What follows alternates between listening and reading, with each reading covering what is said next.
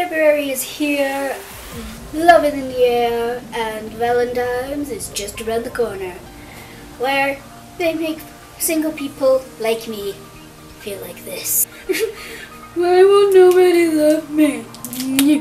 Okay, fun over. I honestly do not feel about that way when Valentine's Day comes around. To be honest, to me, Valentine's Day is just another day to me. I honestly do not feel that way. But, to be honest, I honestly really don't care about most couples. Except for anime/manga couples. This is my list for the top 5 anime/manga couples. Let's dive in, shall we? Number 5 is Amu and Tadase from Shugachara. Now what I'm going to do is I'm going to tell you who I like. Well, if I like them more in the anime or if I like them more in the manga. Now in the manga it ends up that Amu is meant to be with Ito, I think. I can't remember the exact ending, but I think that's what happens. So I would say I like the anime better because you can tell she's kind of going to get with Tadase with that after Ito was like, no, you go be with him and stuff like that. So yeah, I like them because, I don't know, they're cute, and to be honest, they're, you know, in the same school, and it's like, I don't know, Ito's meant to be in high school, and she's in elementary school. Why? Like, I mean, seriously? Sorry. So yeah, they are honestly perfect for each other. They get along, and yes, and their mixed personalities work really well. Number 4 is Suna and Haru from Kikyo Hitman Reborn.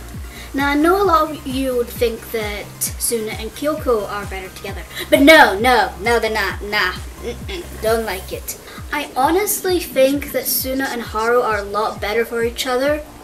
I don't know, that's just my opinion, and I know I can't really compare their relationship from the anime from the manga because there's not really been much to say about it, but it doesn't mean that, you know. Alright, let's look at it, right?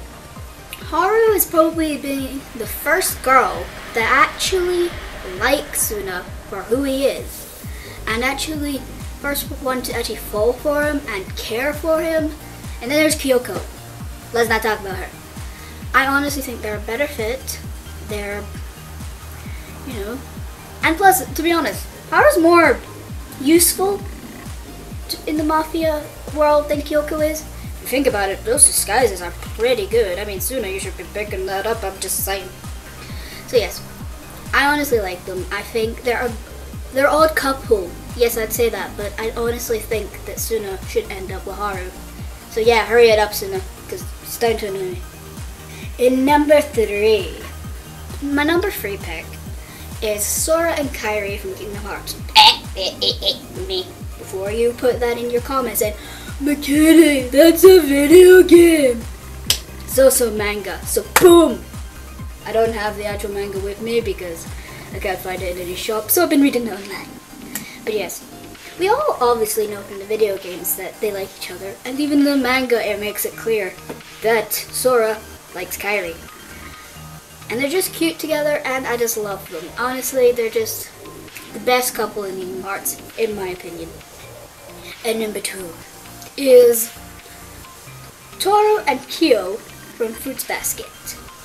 Now I'd have to say I like the manga a lot better than the anime because it didn't freaking stop in the middle of everything like, wait, what's going on? Like the anime did. Where's season 2?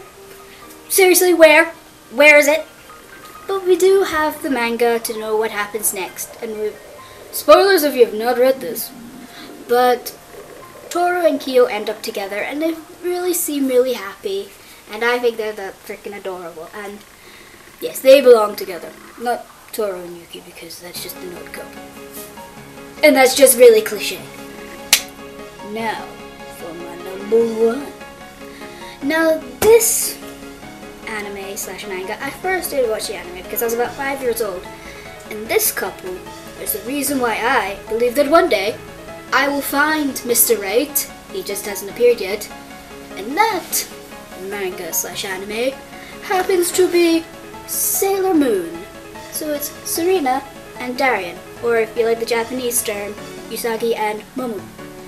Mamoru. Yeah, Mamoru. Sorry, I can never get his right. It's Mamoru. So yes, growing up, I fell in love with the anime, and I liked the couple, and I liked Serena and Darian together. And then, when I found out about the manga, I read it, and I have to say that the manga explores their relationship a lot better than it did in the anime. I mean, come on. They hardly spent time together. Either he turned evil, or, well, brainwashed, or, I don't know, they had to break up, or he forgot his memory, and blah, blah, blah, something. Then he moved away, and, it got annoying. But in the manga, you even, spoilers if you've not read, they even get we even see their wedding. Not in this one, but later on, we get their freaking wedding. I mean, it's nice that the manga actually explored their relationship more.